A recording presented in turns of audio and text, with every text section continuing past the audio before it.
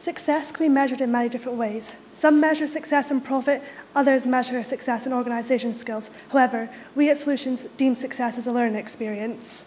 I'm Fraser, one of the managing directors here at Solutions, along with Elaine there, and we're here today with our marketing director Katie, our finance director Colin, and our production manager Sean. We began the initial process in October, so we started quite late, which caused distress among the group, but also spurring the team on. The diversity among the group can be reflected upon by the amount of innovative ideas we had. Tracking back to the Dragon's Den presentation, we presented our 4 ideas, but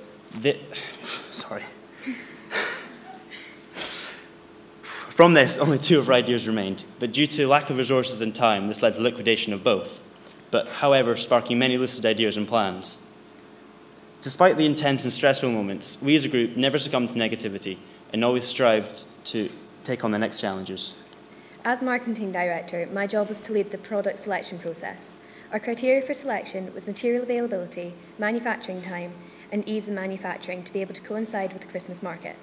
Our leading idea was a cinema food and beverage holder, a receptacle to hold drink, popcorn, sweets, and tickets all in the one container. With hindsight, we still believe this is a great idea, but not one of being capable of being delivered by our school group in such time constraints. Despite our main products not succeeding, we continued to focus on the fundraising.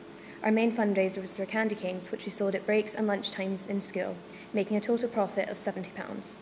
We also did lucky squares at parents' information evenings, making a considerable profit, and we made pine cone Christmas decorations, making a total profit of £110. With all our initial ideas still in the development stages, an idea arose of manufacturing eco-friendly, festive scented pine cone decorations. Being free and locally sourced in the nearby Culbin Forest, we pursued a quality manufacturing process of washing, scenting, baking, decorating, and packaging. Selling them at £2 each or 3 for £5, they were extremely good value for money. Completely selling out by 2 p.m. at the Christmas trade fair, it left us with a respectable profit and a great sense of satisfaction. However, although our confidence in our selling skills was boosted, we had to question our judgment in the amount of product that we could have potentially sold and the price that they were sold at.